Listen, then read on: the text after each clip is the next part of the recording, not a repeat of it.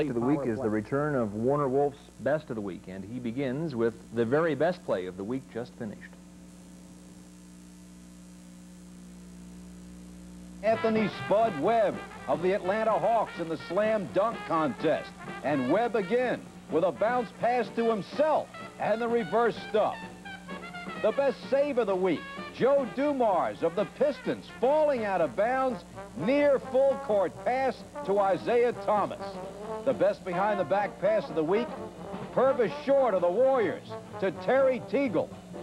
The boo of the week, Golden Gloves Kevin Johnson, who hits his opponent while he's down. Boo! The best amateur punch, Golden Gloves Jonathan Hill, boom, right hand. The best professional punch of the week, Alexis Arguello, right hand, and boom, down goes Billy Costello. The best clean check of the week, Scott Stevens of the Washington Caps, who upends Chris Nyland of the Montreal Canadiens. The most left hooks thrown by one player in a hockey fight, Gord Dineen of the Islanders in the blue. Count it, 1, 2, 3, 4, 5, 6, 7, 8 left hooks.